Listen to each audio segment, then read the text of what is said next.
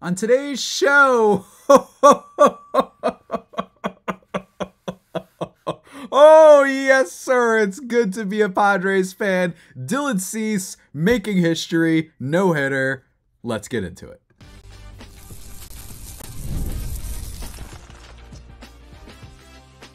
You are Locked On Padres, your daily San Diego Padres podcast. Part of the Locked On Podcast Network, your team every day. Greetings, ladies and gentlemen, and welcome to another edition of the Locked On Padres podcast. Sorry about that. Part of the Locked On Podcast Network, your team every day for Friday, July 26th. As always, I am your host with sometimes occasionally, but certainly not always the most, Javier Reyes. You might be familiar with my baseball-related work over at Just Baseball. You can check that out, where I recently just wrote about the Padres' 3 trades that I think that they should go for. Some players officially who I think that they should go for at this deadline that is getting, it's rolling, folks. It's rolling. You can also follow me on Twitter at Javipeno, Javiipeno. Check out also my new podcast for Just Baseball, Baseball versus the World. New episodes every week, usually Tuesdays and sometimes Wednesdays, about just fun evergreen baseball topics. Follow that on the Instagram, at Baseball versus World, or at Baseball versus World on Twitter. Today's episode, guys, we are recapping what else but the no-hitter thrown by Dylan Cease, and I got a lot to talk about because it was a whole experience. I mean, how can I not spend the episode talking about Dylan Cease and his no-hitter? It was truly something to behold, and it was important, I think, for him, considering that he has had a little bit of an up and down season. You know what I mean? In a lot of ways. Like, he's been good. Don't get me wrong. He's still been very, very good for this team. He's kind of saved this team in a lot of ways. But it is very funny that he went through such a weird stretch, and then now he's out here making Padres history, guys. Today's episode, guys, though, is brought to you by Supply House. SupplyHouse.com is the reliable way to get parts fast. Shop for your next plumbing, HVAC, or electrical job, and get fast shipping from coast to coast at SupplyHouse.com. Where do I begin? First, let's start off soft. Before we really dig in, I just want to quickly just mention what else happened in this game, right? It wasn't anything crazy, but the Padres, they win by a score of 3, obviously 2-0. And the big hits coming from Donovan Solano. He goes 2 for 4 in this game, and he scores a run. Xander Bogaerts, he draws a walk and gets a single in this game as well. So Bogaerts, hey, he's not giving us like the doubles or the extra base hits that maybe we would like, but he's getting hits, he's getting on base, so that's nice to see so far. And then the hero of the game in the very first inning, which is the funniest part about this, is that the only scoring in this game is the first inning with the bases loaded. Ha-Seong Kim gets the bases clearing double, allowing all the runs to score, and he actually goes 2 for 4 on the day. He also gets a single later on. Love Ha-Seong Kim, and I tweeted out on Twitter, we got to be careful not to take that guy too much for granted. Right? Because while, yes, his batting average is a little bit down, his offensive, if people were expecting him to make another leap, the same way he made a leap last year in his offense, that seems to not have happened. And his batting average has been down, but he's still got an on-base percentage to make up for it. And that defense is still electric. But nonetheless, Ha-Seong Kim, the hero in terms of the offense of that day. And they really needed Dylan Cease to perform because, like I said, that was it for the rest of the game. Yeah, you had some hits from Donovan Solano. You had a hit from Jurickson Profar, a double, of course, because Profar is always there for us. But all in all, not a big offensive performance from the Padres, and that's one of the things we talked about, by the way, so it's still worth keeping an eye on. This team's ability to make lefties look a lot better than they are. Patrick Corbin goes deep into this game, as I kind of talked about with our guy, Ryan Clary of Locked On Nationals for the crossover preview, where we mentioned, I was like, hey man, I know Corbin's like the worst pitcher in baseball. I think since 2019, they said his ERA is like 6.15, something crazy like that. But in this game, 7 innings, 3 earned runs on 4 hits, 3 walks, 7 Ks. So, like, again, just as a little bit of a criticism, the Padres did not hit well against the lefty, and it was a bad lefty. It's not like they were facing Chris Sale or anything like that, right? So, just really, really rough performance from the offense. But, of course, who cares? Let's talk about Dylan Cease. Look, there have been times that I've seen people complain about Cease. I understand, right? I understand part of it. And the big reason is that he does have these starts where you're like, what the heck? And he does have these starts where people have been telling and shouting about how this guy has Cy Young potential. And you look at it and it's like, yeah, he's only had an ERA above 4, below 4, like twice. And some people might look at that and say, well, look at this. Last year he has a 4.58. And then, the year before that, 3.91, even then. So people might be wondering, the Chris Archer allegations, who, for those who don't remember, Chris Archer got a lot of strikeouts and then fell off because he just had such a super high ERA that it didn't matter, right? Robbie Ray, I think, was like that a little bit, although he turned things around with the Mariners and certainly the Blue Jays when he won the Cy Young. But I think that there was some rightful criticism. His fastball velocity dipped down last year. But all in all, here's the thing. Bottom line is Dylan Cease, the one thing that I think that's hurt him this year is he's been giving up a lot more home runs than usual. Home run fly ball rate, his home runs per 9 inning last year was 0.97, and the year before that was 0.78. So this year it's 1.11. So he's been giving up a higher home run rate, just to simplify it, I guess, right? So that's not great, but it's still not that high. And most importantly, he's not walking as many batters, right? That's the biggest difference between him and last year, is that the K rate is certainly up 32.5% this year. And then his walk rate 7.6% compared to 10% the previous year. So awesome stuff for him. Really good stuff. I will say that while, yes, he has those annoying little blips, while he does have those moments, and he's going to have another stretch, I bet you by the end of the season. But as we talked about after the Mets sweep, if you guys remember that, when he got absolutely tuned up by Pete Alonso hitting a home run off of him, I still stand by my opinion, and it's been proven somewhat right lately, that he is going to be somewhere between the middle of what he was at the beginning of the season in March and April, when he had a 2.78 ERA, 140 batting average against, nobody could hit him. And then in May, when he had a 4.08 ERA, which wasn't awful, but it was still And then 4.94 in June. Don't worry, though. He's bounced back. 3.42 ERA, not accounting for yesterday's start in July. He's just been so phenomenal for so long. And here's the thing. An ace pitcher doesn't mean you go out and are an ace every single time. Right? That's great. I would love if we had Garrett Cole, or Jacob deGrom, or heck, Yamamoto when he was still healthy, or, some of those, the best pitchers in baseball type of thing. Chris Sale, Seth Lugo, apparently. That makes me sad. Sorry, guys. Might have struck a nerve there, but of course you want that. But I do think people make a mistake sometimes of jumping to conclusions with pitchers like this who are going to probably have a rough stretch, when all in all, he's still been very good. And as evidenced by some of the peripheral stats that we've seen all year, his FIP is still really good. That's a big thing. If he was getting lit up and I saw his FIP start to go up and he was walking more batters, then we can talk about it, right? But overall, he's got a FIP of 3.03 on the season so far. Like, that's amazing. This guy is an ace. Just because he's not at every time doesn't mean he's not an ace. And what else, though, let me tell you, is that watching this game, I was actually working on that aforementioned trade article about what the Padres should do at the trade deadline, and I had to finish it quickly. I only had like an hour or so, and because I was heading out to see Deadpool and Wolverine, so that's what I did. But I was focused, and I had the Social Network soundtrack. Whoever's ever seen that, it is a great white noise soundtrack. If you've got an hour and you've got to finish something, put on the Social Network soundtrack. You're going to feel like a god if you have to. You know what I mean? Use it as like your last resort. And I was doing that, and then meanwhile, I'm looking at the TV, and I'm like, I keep looking up, and I keep, wait, we're past the 7th inning? We're past the 8th inning? You know what I mean? It was really, really weird. I was nervous about that first batter. I forgot who it was exactly in the 9th. Ildemaro Vargas. I was nervous about that one because it was a long at bat, right? It was like multiple pitches, and I was just nervous. I was like, oh man, don't happen here.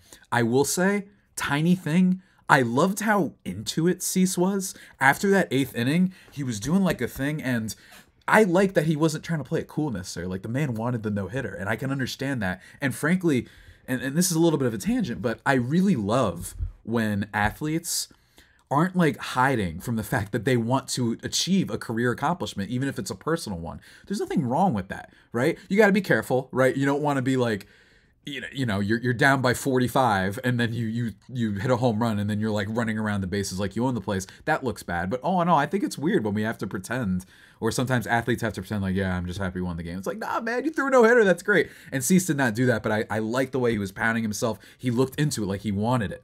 And there's a really important reason for why he won that. We're going to talk about some of the stats, some of the fun numbers that emphasize why this no-hitter was fantastic, and some more thoughts on that, and just enjoying the good vibes, ladies and gentlemen, in just a second. But first, I want to talk to you guys about one of our sponsors today. You know them, you love them. You've probably heard their slogan before. It is booking.com. Booking.yeah.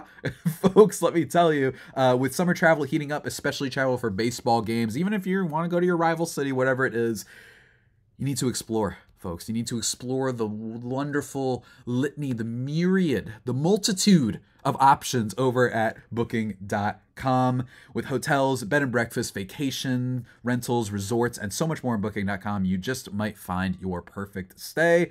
You know, if you're a New York fan heading to Boston to catch a baseball game on Boston's turf, you want to know, if they got lobster rolls and, some cool landmarks and maybe, I don't know, clam chowder. Is that what they're known for? So you can check that out. They'll have all the places in that for you, from hotels that overlook the stadiums to family-friendly resorts. Booking.com has so many choices across the U.S. for your summer travel this MLB season. The right stay can make you a fan of any city, including your rivals. Book today on booking.com, on the site, or in the booking.com app. But that's not all, of course, folks. I like doing the double ads sometimes for y'all, and this is no different. We're talking about, though, FanDuel. Folks, here's the thing. I love sports. I love them so much. I never want them to stop. All year round, I want them. But right now, we kind of just got baseball right now. Yeah, you got the other thing. You got Team USA coming up. But right now, it's just kind of baseball. WNBA's out. NBA Finals are done. Football is still a month away. But with FanDuel, you can still get your taste. Satiate your appetite of sports content, because FanDuel lets me keep the sports going whenever I want. All I have to do is open the app and dream up bets anytime I'm in the mood. And this summer, FanDuel is hooking up all customers for every day, right? With a bonus or a boost, whatever it is, daily. That's right. There's something for everyone every day, all summer long. So what are you waiting for? Head over to FanDuel.com and start making the most out of your summer. FanDuel, official sports betting partner of Major League Baseball. Go check it out.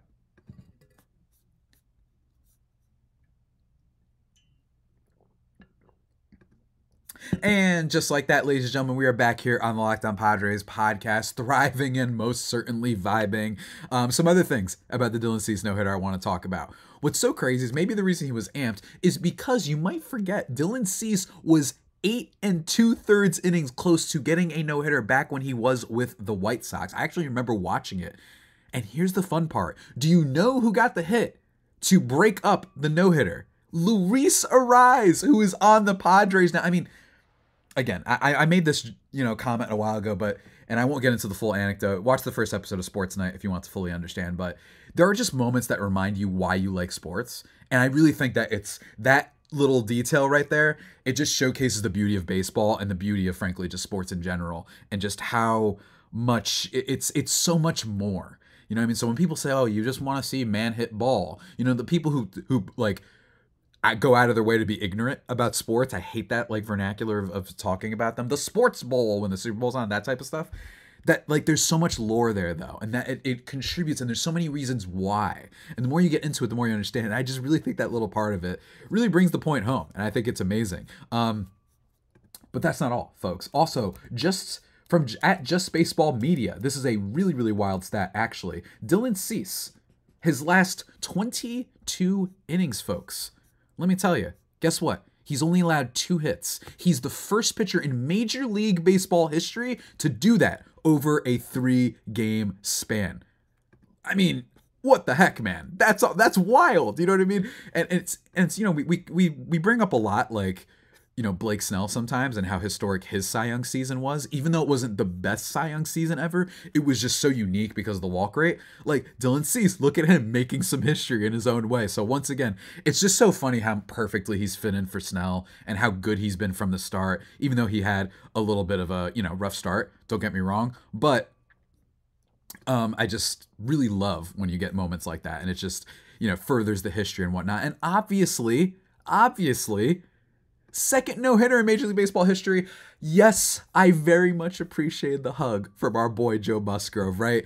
Obviously, it doesn't hit the same as first no-hitter in Major League Baseball history, or I'm sorry, in Padres history, because, that was just it hadn't been done. You know what I mean? And literally a friend of mine, Locked On MLB's Paul Francis Sullivan, one of his bits was tweeting every day whoever the Padres starter was, and would say, I predict today they would throw the no-hitter. And he would do that because it was like a long bit that would eventually have a payoff, and then it went viral. Some people didn't get it, you know what I mean? And they were just like, what, you tweet this every day? Some people didn't know he tweeted every day, so they were like, you know, he got crazy retweets. I think MLB Network and something featured the tweet, something like that. But you know, just because it doesn't hit for me quite the same, just because that was literally the only time it ever happened for them, it's still really immaculate. And the performance itself was very good. Don't get me wrong, it's not the best lineup in the Nationals, but 11 whiffs on 31 swings of his slider. With the fastball, he had 6 whiffs as well. It wasn't technically, I think, his most dominant. I know that sounds weird, but I think that his start from a few games ago, I believe, was it against the Brewers? I'm going to look up actually who it was that he pitched against. Really quickly. I think it was the Cleveland one. Was it Cleveland or was it Atlanta? I forgot which one it was, but it was one of those in which he generated like a multi-quadrillion amount of whiffs. It was Cleveland or Atlanta, and those are really good lineups. So I think that in a really technical, nitpicky way, I don't think this was like his best start of the season, but it's certainly his most memorable, and it was mightily impressive, and he deserves all the flowers in the world. Second no-hitter in Padres history, just doesn't get old. And it's interesting, with the Padres trade deadline coming up, you know, I'm curious, because I think this is going to start people talking about and engaging in the conversation of like, should they extend Cease? You know, I mean, they've got him for another year. They also have Michael King for another year. One thing to look out for, in my opinion, this trade deadline is to see how much they commit to getting starting pitching, right? Are they going to go for some rentals, or are they going to go for some big fish? Because that might give you a look into how they feel about potentially keeping either of those two players past next year, right? My personal opinion is I just want to wait till next year, right? Like, I don't get me wrong, I know you could get a more friendly contract if you were to extend, you know, Michael King especially right now. But in my opinion, he's been a little bit too much on a heater. That it might still cost a decent amount. But my thing is, I just don't want to lock too much more of this roster in. You already set your bed. You got to have at least some flexibility. Because look at what happened with Musgrove. Most reliable pitcher, and then all of a sudden look where he is right now, right? So things can change, and you want to be ready for the change. You spend money, but you got to have a decent amount of slots open to exchange or to make trades. And, oh, well, we don't think Xander Bogaerts is good anymore. So maybe you might want to get a new shortstop in the future. Or if you're, let's say, I don't know, let me think of an example. You know, he's been terrible, and he's mentioned every 5 minutes in group chats that I'm in. DJ LeMahieu, right? DJ LeMahieu is like DJ ground out these days. And what happened? All the fans want to extend him. He's so good for us. And look, he's just a blank, you know, player now that doesn't do anything. And there's some third baseman out there they could get, but they have LeMahieu there. It's just not working out. Obviously, they could buy him out. That's a whole other discussion. But hopefully I'm making sense for y'all. Hopefully. I hope I'm making sense. That's not all, though, guys. What I love is also a funny comment from Joe Musgrove that I enjoyed. This was tweeted by Dennis Lynn. He said, rent's going up, referring to Dylan Cease, who's been staying in Joe Musgrove's guest house since April. That's really funny. I really, really enjoyed that very much. Musgrove really feels like the leader, like heart and soul of this team in a lot of ways sometimes. Obviously, you got Tatis too, but it feels like that. And at miserable SD fan, Eric, no longer miserable. You might have seen him if you're on Padres Twitter. He tweeted, LMAO at the Nationals, by the way, started some bleep last month and then just went 0-6 against San Diego and got no hit to cap it off. Poverty. I'm not going to go as far as the poverty part, only because, you know, they did win a World Series, guys, so I'm not going to call them a poverty franchise. But let me tell you, it feels good. 0-6 since those little losers came after our boy Profar, and look how they got treated. And a no-hitter cap it off. It's like the baseball gods are rewarding. The baseball gods were like, no. Jurickson Profar is beautiful. He's amazing soul. This is one of the best stories in baseball. I know I'm biased, but I genuinely think it is the best story in baseball this year. If outside the big, you know, headliner mainstream, oh, Tani's good, whatever. I really do think that Jurickson Profar is the best story in baseball this year. And the baseball gods just struck them with some karmic implications. I love it. Really, really good stuff from the Padres. And in general, I think that, look, it gets really hard being a Padres fan every now and then. It's really frustrating to have this huge budget and have only one season when you've won more than 85 games, 89 in fact, and then the manager who was responsible for, not responsible, but the manager in charge of that team then gets let go because he doesn't get along with the GM. Bad stuff. You have them bad contracts. We're worried about Xander Bogaerts becoming the next Eric Hosmer type of player, right? In the sense that he just crowds up everything. Really, really rough. But, you know, it's never been more fun to be a Padres fan. I mean, I think this is since the 90s. And even that 90s team, while it did have some stars, you had Caminetti, you had Steve Finley, you had you still had Tony Gwynn, you had Ricky Henderson. Past his prime, Ricky Henderson. Don't get me wrong, that was an exciting time too. But this is easily the most exciting time the Padres have had in nearly 30 years. That's how long ago that was. So even if you're not a believer in this team, they are still so much better than where they are. I mean, come on. Since I've been hosting this podcast, we had the Cardinals moment. We had the no-hitter with Musgrove, and then we just had another one. So, like, yes, it's frustrating, but remember, it can be a lot worse, and you don't have to look far. Go to ask the Colorado Rockies how they're doing, right? So I just think, this was just a reminder that, yes, things can get bad. They could still miss the playoffs, but there's hope, and I do think that that means a lot. I really do.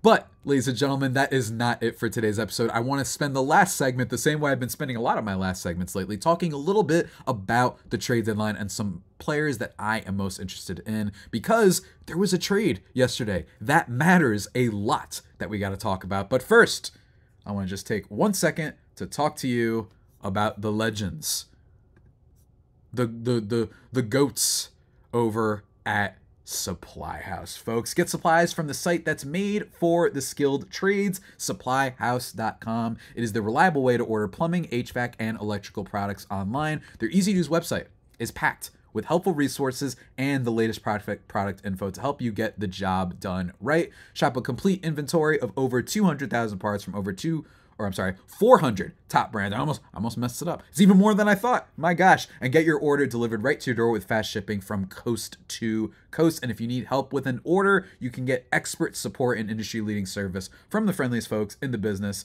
and talk to a real person every dang time. Pros and skill trades can give you a competitive edge. Just got to join supplyhouse.com's free Trademaster program. Every Trademaster gets access to a dedicated phone line, free shipping, and discounts on every order. It's pretty cool, right? Join the thousands of trade pros already benefiting from their free membership at supplyhouse.com/TM and order plumbing, HVAC, and electrical supplies from anywhere with just a few clicks at supplyhouse.com. Go check it out.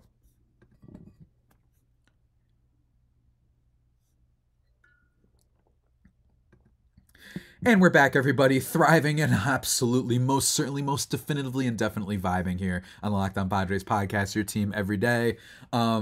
Last little nugget, I forgot to mention, Jackson Merrill made like one of the weirder plays that I've seen, and I don't know if I've ever seen it, at least not in a while. Xander Bogaerts tried to make like the basket catch, veering from second base back out, and Jackson Merrill runs in and it bounces off of Xander Bogaerts' glove into Jackson Merrill's glove, which was just great. Jackson Merrill, just a joy, no matter what's going on. That man has just been one of the joys of this season, really. And Bogaerts is laughing. He's like, hey, you helped me out. The power of friendship, as I had tweeted on my personal Twitter account, at Javier, Javiipeno. Let's talk about, though. And by the way, what's funny about that Merrill thing, this is a little bit of a trope, but people tend to, you hear a lot of the old heads say it, that like whenever you get a no-hitter or like a perfect game, there's always like the one play that could have gone wrong, that a good defensive play was made. This wasn't quite like good elite, like diving catch, like the infamous Mark Burley perfect game. If you guys remember back in the day, the insane catch, I forgot the outfield on the White Sox, made to save the perfect game. That's what that's what people reference a lot. So this was like the closest thing to that. But last thing I want to talk about is some trade ideas, folks. I want to talk about, you can go check out the full article, but I just want to talk a little bit about, the vibes of this. First of all, yesterday it was revealed by Mr. Jeff Passan, breaking news, that the Miami Marlins, this shocker, right, that they're selling, they traded away left-handed reliever A.J. Puck for some of their prospects. The Diamondbacks are getting the bullpen they've been seeking, and trade season is officially on, reading from Jeff Passan. So one of the things we actually mentioned not so long ago on this podcast was like the things to look for the Padres in the second half. And one of them was pay attention to see if some other teams become buyers or sellers, mainly the D-backs. And I thought, hey, D-backs, Christian Walker's a free agent after the season, one of their best players. Jordan Montgomery and Eduardo Rodriguez have barely been available. They lost Merrill Kelly for the season. Corbin Carroll has regressed significantly. So there was reason that I was thinking maybe they're going to decide whatever. But given that I've heard from other people and what it seems like is that the D-backs have a really good farm system, maybe they're thinking, screw it, maybe we'll use Christian Walker, but let's still go for it because we still have the arm or the farm system that can give us some extra ammunition if we want to make some moves in the offseason, maybe sign a couple guys, maybe trade for some guys. So they're saying, it's whatever. Even if this doesn't work, we'll be okay. And they probably didn't have to give up too much of a prospect haul for a reliever. But hey, shouts to them. That is a big addition for them. And the Padres need to go for some. So that kicking off trade season, they're buying. And I don't think it was for sure that they were going to buy. And the Padres are definitely going to buy too. I mean, people have been talking about them for weeks. Frankly, as I'm recording this, a trade could go down. I hope it doesn't, because that would be stinky. But really excited for it. In terms of relievers that I think the Padres should go for, I think that there's a few. I think there's three, potentially. Now, I only highlight three because I think that, there's teams that have starting pitchers, and that's why I'm highlighting three. I think the three of them, you could also go for starting pitchers. With the Angels, Carlos Estevez, I've brought him up before. He's been really, really, really, really good this year. The Padres bullpen in high leverage situations this year is ranked 20th in Major League Baseball. They have, let's see here. Where is it anyway? 7.27 ERA in high leverage situations. That's ranked 24th in Major League Baseball. Now, Carlos Estevez and the Angels actually rank 6th in high leverage situations this year in terms of their bullpen. Their ERA much better, and Estevez has been a major part of that. He's always been a solid relief pitcher. I think in a lot of ways he's been okay. Not all, I shouldn't say always, but he's always had strikeout stuff. You know what I mean? He's always been able to miss some bats, but he's never been able to couple that with a decent walk rate. And he's certainly never been able to couple that with just not giving up nearly as many, hard hit balls. Then he went to the Angels, and last year he was pretty effective. You know what I mean? His home run rate went down, and his strikeout rate was through the roof, but his walk rate was way too high. And this year, it's at a minuscule 4% compared to a 25.8% strikeout rate. I think the guy's legit, and also 31 years old, I know, but free agent after the season. At least I'm pretty sure. Yes, after the season. It's about average annual of 6.75 right now. I think that's a good thing. I think it's a good thing for the Padres to try and prioritize some guys that are going to be free agents after the season because it won't cost as much, and it fits in with, this is my opinion part, that you shouldn't go crazy with this team. I still think that they have a lot to prove. They still have shown you a lot. They're really good right now, don't get me wrong, but I still think that it wouldn't surprise us because this is how we felt after the Milwaukee series. What'd they do? Mariners, D-backs, Braves, all that stuff. Like, they didn't play well, and then they were back to 500, right? Or one game above 500 heading into the break. So I would not super commit. And what better than getting some rentals, at least in my opinion. I'm not saying I would hate going for some starting pitchers with some years of control, but I just feel like the ones that have control are going to cost a little bit too much. And with the report that Leody DeVries, who, by the way, had a nice hit in yesterday's game, that was sick. He has 4 home runs, by the way, in his past 6 games. So DeVries, one of those golden egg prospects. And then, of course, Ethan Salas. Reportedly, those guys are off the table. So what are you willing to give up? Do you want to give up a Lesko? Do you want to give up a Snelling? Right? We want to have some ammunition out there. And in my opinion, going for rentals can not only help the Padres this year, but it means that they're, if their salary financial situation doesn't improve, they don't have more salary carrying into next year. And then they can use that this summer when, by the way, Blake Snell might enter free agency again. There's going to be interesting free agents from Walker Buehler to all these guys that maybe you can take some flyers on some guys in the offseason instead of overcommitting right now to some guys. That's just me. I understand. I get it. I get the average annual for some of these guys won't be nearly as much as some of the guys you might sign in free agency, but that's just me. I would like to see it play out. So Carlos Estevez is one to look out for. And then there's also Pete Fairbanks of the Tampa Bay Rays. Kind of the same thing. He's very good. His strikeout rate has gone down, though, 22.4% compared to a career 31.8%. But at the very minimum, we've seen how effective he's been before in past years, and his salary is very negligible. And if he were to revert to his more dominant ways, the club option, they can use that. He has a club option, so that's very good if they want to keep him, for another year if they're really worried about that bullpen. And the Braves are notoriously cheap, so you can target him. And then last one, Andrew Chafin from the Detroit Tigers. This guy is a monster. He's been a monster for a long time. He is 34. That's going to turn off some people, right? Oh, I don't want to get an older player or whatnot. But he's been solid for a few years, right? This season in particular has been phenomenal. Nice peripherals, a lower FIP than his ERA, all that stuff, and perhaps one of the better sliders out there. 53% whiff rate on that thing. All of the pitches this year, unlike some previous years, opponents are not hitting them, and especially his slider. 53% whiff rate is freaking absurd. So that's a guy you can get. And by the way, he has a club option for next season. So the Padres don't want to do it. You don't want to kill any of your future flexibility. You don't want to carry some more salary into next year. It's a contract you can do right now, and it'll be done after the season. So love that. Then, in my opinion, I think there's 3 starting pitchers that I like. You know? I think there's 2 starting pitchers that I like. My apologies, just 2. Zach Eflin of the Tampa Bay Rays. That guy's been good for a while now. And I'm buying. I think that guy's good. I think Zach Eflin's good. I really do. And I think that, yes, he's having a little bit of a down season, not a bad season, but I like that his salary, $13 million. You would have him for next year too. You know, if they do want to do something like that and they say, we want to take some guy who we don't know if he'll be, as good next year. But to me, I think he discovered something with the Rays.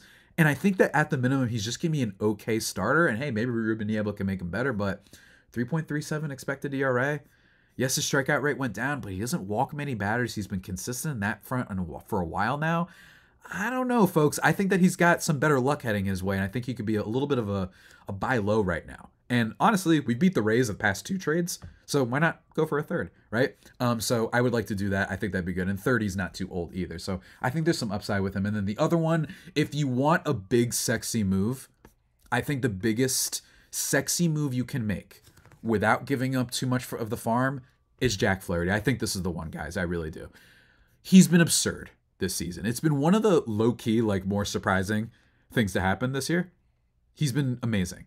2.95 ERA this season and a 3.10 FIP, 32% strikeout rate, only a 4.6% walk rate. So he's not getting super lucky and he's striking out batters. I thought he was cooked, but don't worry. If you are worried, I was someone who was worried about him because I thought his arm was just gone. Clearly not this season. He's only this year. So that is an arm you can get for a little bit of a prospect return. Maybe you have to give up, a Valenzuela. Maybe you have to throw out one of the lower tier prospects. Maybe you have to do that. But you definitely don't have to get rid of a lot of your top guys because it's only for the rest of the season. And he would be the best pitcher, in my opinion, that you can get without giving up those golden egg prospects and without severely crippling yourself. At least I think. I'm pretty certain, folks. I don't know too much. I might be an idiot. I've actually heard that Jack Flaherty, that there was actually a report not too long ago that they said the return might be what the Phillies gave up for Michael Lorenzen, right? Which, by the way, was not a lot. You know what I'm saying? That was not a lot. So I just feel like that could be really interesting. This was actually attributed to, let me see where I can find. It was on Odyssey. It was some kind of, I forgot who it was that went on there. Morosi, I think it was. John Morosi of MLB Network, I think, went on. And that was one quote. And that story is on Odyssey right now if you want to go listen to that. So, Michael Lorenzen, that haul was not a lot. So if it's not going to take too much to get Jack Flaherty, I would freaking do it, man. You get Jack Flaherty, you get one of the relievers I mentioned. I think that's kind of what the best you could ask for, right? I really do. I think that's the best you could ask for. So let me know, guys, what you think in the comments about those trade ideas. You could also check out the article when it is live. It should probably be live by the time you're listening to this on justbaseball.com if you're a fan of my writing. But folks, that's about it. Don't you love the Padres and baseball sometimes? Every now and then you're happy to make it. You're happy to be out there. What a time to be alive. But that about does it, of course, for today's edition of the Locked On Padres podcast, the only pod that may be better than the Padres themselves. Remember to subscribe to the podcast wherever you get your podcasts from. Follow the show on Twitter at @LO_Padres or Locked On Padres on YouTube. And me, the best handle in the game, at Javiipeno, JAVIIPENO. And until next time, stay safe and, of course, stay faithful. My Fire Faithful homies, take care.